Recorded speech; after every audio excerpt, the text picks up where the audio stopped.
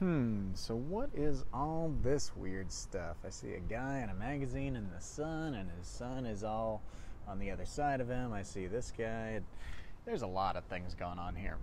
These are all contact printing frames. So they're a technology from, 1850 that we used to print negatives. We'd put the negative where this image is, the magazine image, a photo negative, and then we put a photo paper behind it, and then we just leave it in the sun for many hours. And then we'd have a resulting image. But this time I think we're going to use these same things to do a little automatic art. And automatic art is kind of just like it sounds, except your hands provide the automatic part.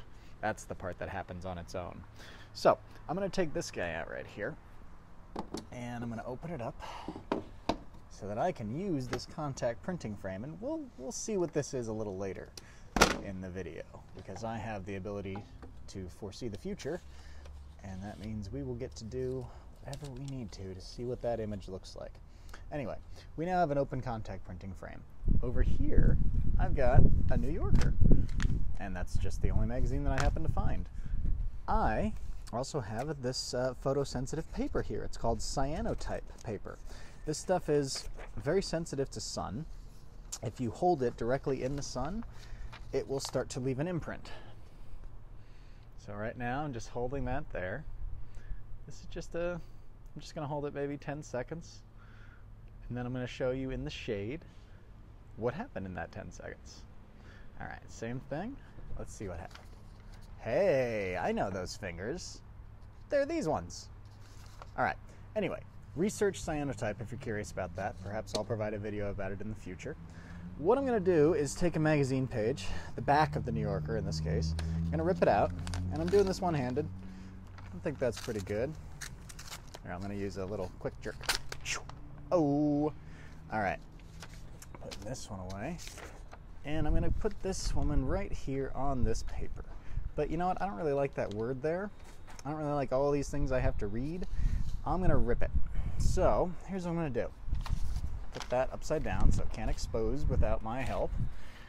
And I'm going to put the camera right here on this paper. And what we're going to do is rip that part off that I don't like.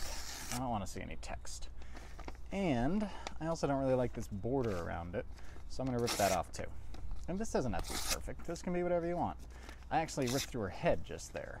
That sucks, but that's what happens sometimes. All right, so now we got this. I think I kind of like her head being in this, so I'm going to keep that. On the back is another ad, and there's words on that, but that's okay. We're going to put it upside down, meaning those words will basically be transposed upside down.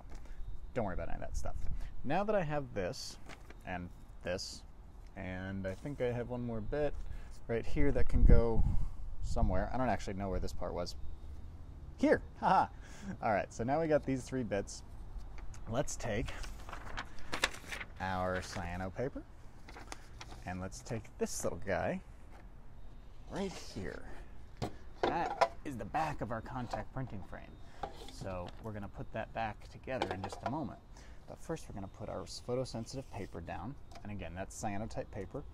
You can make that yourself. It's pretty fun. I make literally sometimes 40 to 50 cyanotypes a day because I have a problem that is just delightful.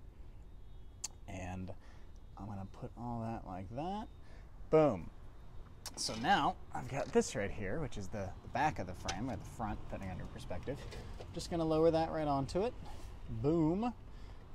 And the piece of glass and the wood are now together. I'm going to turn this around. Secure it. Oh, I did it wrong. I got to flip this.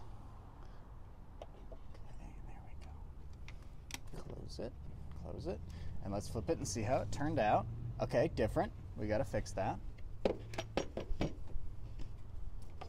These bigger ones are actually harder than little ones to keep everything aligned the way you want, just because there's a fair amount of surface area you're dealing with. So I'm just going to tuck that over. This is how I should have done it to begin with. The observer effect is actually kind of influencing my ability to do this, because as I know I'm being recorded, I am subconsciously doing things differently than I would have otherwise. So, maybe this is the ultimate case of do as I say, not as I do. But I'd prefer no one have to do anything I say. If this looks fun, please do it. I've got this arranged the way I like it now. Let's put that back on. Cool. I'm gonna flip it. Super. I'm gonna secure it. Now this is gonna place pressure evenly across that image. So that way there won't be any parts where it's not totally pressed up against the cyanotype paper, which will make sure everything is equally in focus. All right, now we can put this in the sun. Not much sun left, but I see a little patch over there, so let's go. Apologies to this model. If this is a famous person that people know, I don't mean to, you know, whatever. There we go.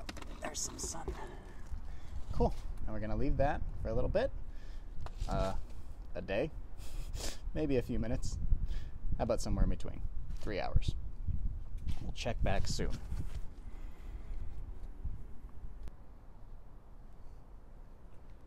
Ah, there it is. I had to put it over here in the middle of the night because I realized it wasn't going to get any sun over there until 3 o'clock again. So this has now gotten about 4 hours of sun, direct sun. This right now, just for the quality of day, it's kind of cloudy, not super sunny, but it's got some direct rays. So that meant some direct light hit this, which is good. And it also meant some diffused light hit this, which is good. So win-win, really. I'm going to take it down to process it. Really, it just means rinse it with water.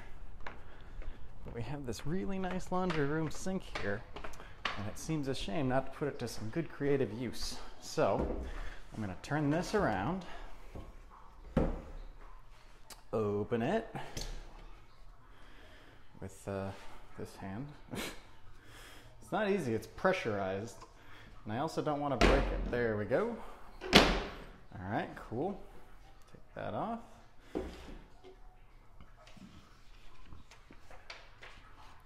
Oh boy, what are we looking at? Well, let's see.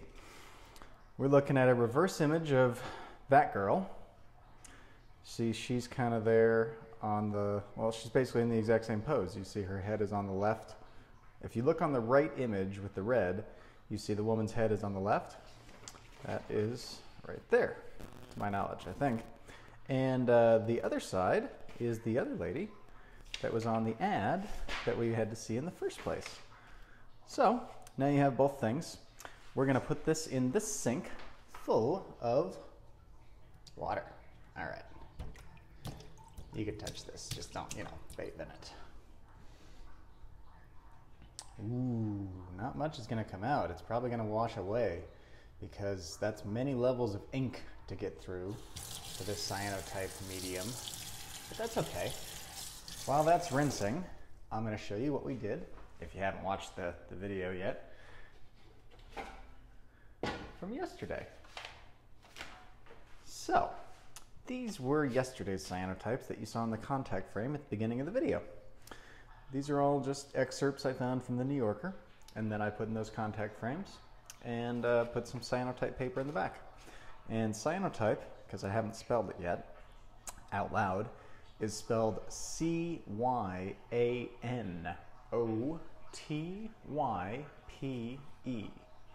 Cyanotype. Cyan is a color of bluish green, but really more towards blue to me. And it's a very old technology from, well, over 150 years, and it's amazing. You can make it yourself with very cheap materials. I love it. It's so much fun to play with because really, there's no going wrong. Anything you do, it's perfect. These are all yesterday's. And I thank you for joining me on this. I'm not signing off just yet. I'm just happy to share. This one, this paper is not nearly as useful for this medium. It just is kind of thin, so it ends up washing away a lot of the detail when you're done. That's probably what's going to happen to this. You can see there's already quite a bit of white where previously was kind of a bluish copper. So I'm going to clear that water out. All right. Put that back in. Give this just another little rinse, but it's pretty much already clear. And even though it doesn't really look like much, it's still interesting, and it definitely is automatic art. I mean, if we set out to make something new and original that we couldn't have conceived of, and therefore probably nobody else, I think we did a really good job of doing that with the minimal amount of effort. Let's see what this looks like in the daylight. Right over here. Boop. Okay. Well, I gotta say, it's unique. That's another good way to dry cyanotypes. You can just leave them there. It'll dry and probably eventually peel off, and you'll hear a sound in a half an hour, just like a... And that'll be you knowing that your cyanotype is ready for you. That's it. Stay tuned for the end of this if you want to see the developing of all these cyanotypes. I didn't put that in the middle of this video because, man, it's already getting to be a long one. So if you want to see what these look like as they are coming out, as well as some more info about the medium and what automatic art might be like in the future, according to, I don't know, whoever decides to do this, keep watching the video. I hope you had a good day.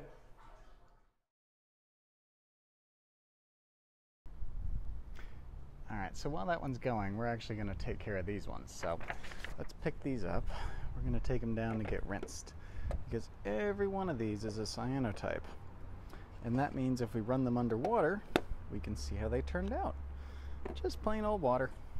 And these contact printing frames can be purchased on eBay.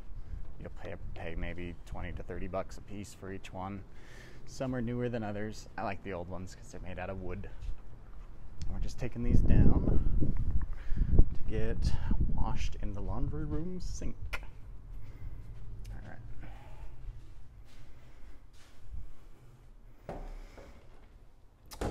Now let's start with this one. This is the first one we saw in the video. So, hold on real quick. Now we got this. We're gonna put our stopper in. Stopper. Cool. And now let's take our image that we have cyanotype, and let's see what it looks like.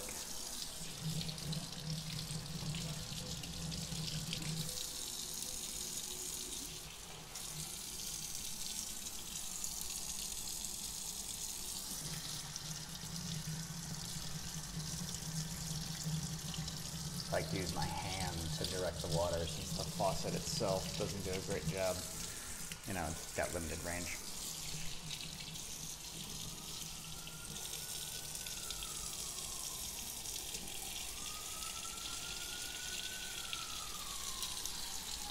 You can see our image is slowly developing.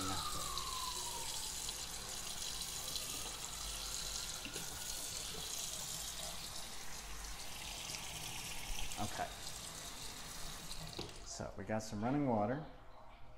Let's do the rest of these. I'm gonna make it easier by setting the camera up over here. Whatever. We do everything one-handed, it's okay.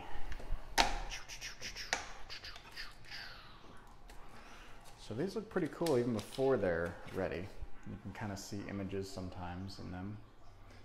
Let's see. This one will look pretty good, I bet.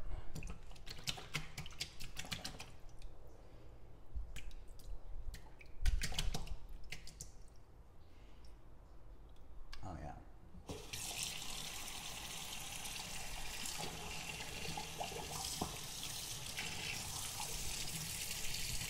It's good to recirculate the water occasionally. You don't want it to stay still forever. All right, let's do another one. Hello. These are all images from the New Yorker. These are the only magazines I found.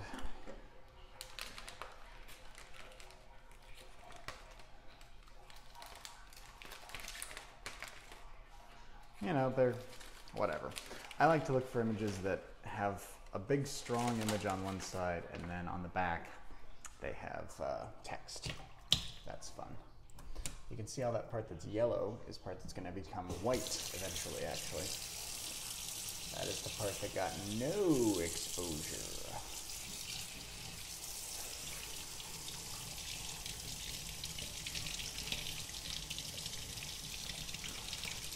This looks like a good weird one. I like it. Okay. And then we got this one looking pretty good. And of these kids. Yeah, they're not bad. Yeah, I think these are turning out nicely. I'm gonna rinse this, let that all come out, and then we're gonna do the other ones.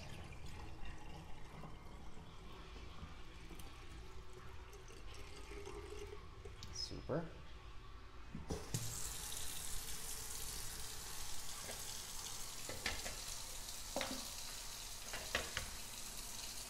Try to get in the habit of closing these back up when you're done with them so you don't accidentally move one with the glass like out so that it won't just fall out on you one day and break. This is nice old glass, so we don't want to break it. It's too nice, too old.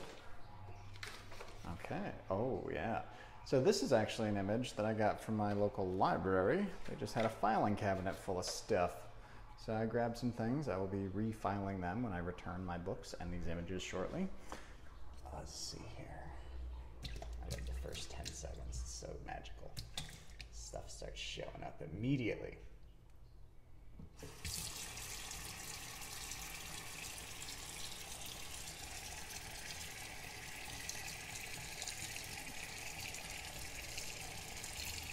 I have a feeling I'll make a lot of this fast motion because, frankly, I can't imagine anyone wanting to watch this real time. But hey, everyone's got their different thing. I know I'm living it real time and it's tolerable enough, so maybe you'll want to watch the whole thing. The Odyssey. All right. Oh, so this one's especially cool because it's mostly red, and the way the cyanotype medium works is that blue will render as a bright white light, so it'll let the most light through, the color blue, and red will let the least light through. And that has to do with the way the color spectrum is broken up, and feel free to research it further. It just means that if there's red in your image, it's going to take a lot longer for your cyanotype exposure than if there's blue in your image. So those are hints I can offer from my limited experience doing cyanotypes over the last year. And we have one left. Oh yeah.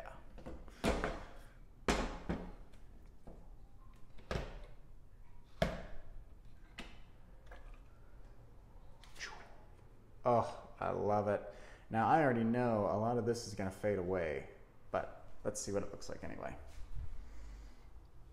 You just get a hunch about these things after a while of doing these.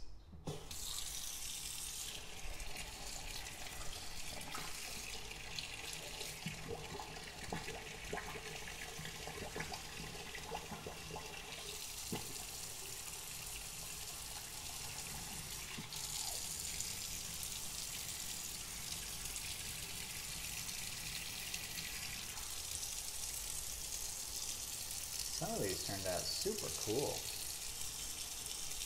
I definitely know which effects I like more than others, as I'm sure do you at home.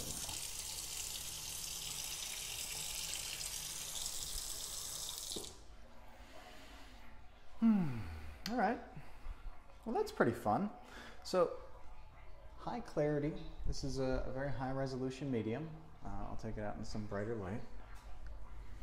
Get even closer. This is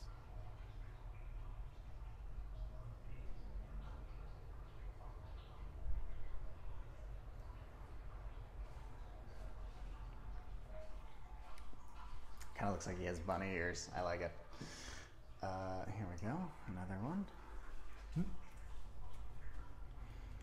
And as I mentioned, I like to look for images with a strong graphic on one side and text on the other. I don't like 2 pages of text where there's text on both sides of the page because I'd really rather not give someone something to have to read. I'd love for them to see this text as backwards and not have to think about reading it. So that's my personal preference. There are no rules to this, and that's what makes it so fun. And I really do recommend looking into how to make cyanotypes. I think it's just such a fun way to experiment with light. If you've wanted to do any sort of large format photography, you could use cyanotype for that kind of thing. It's just going to take a lot longer if you're using a lens or compared to a negative. Yeah, this is very dark. All right, you can see this one's kind of already going away.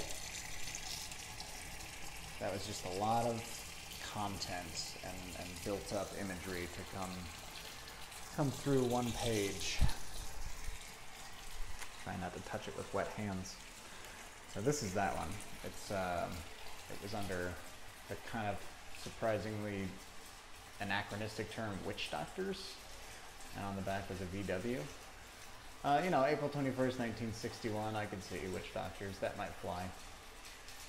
Anyway, pretty cool. So these are all pretty much done. I mean, you can still see a little bit of yellow in this image, which tells me it's not fully done developing. This one is, which is cool. So when they're done, you can just, frankly, you can stick them anywhere. If it's paper, just put it on a door, let it dry for a bit. I like to put them on my front door sometimes. That way my neighbors can see them and take them if they like them. I know I make enough that I never know if one's missing, and they're happy to oblige or humor me, as the case may be. Oh, this one turned out so great. Oh, I love this one. So that's kind of the idea of this, is you never quite know what's going to happen with these, and I think that's the charm of it. So in a way, even though you're doing every step of the way, it's automatic art. You're really not sure what's going to happen with these. And so the fact that so much of it happens without your intervention, I think, is what the magical part is. So, but that's just me. As long as we're all having fun, I'm happy. Get a little more water here.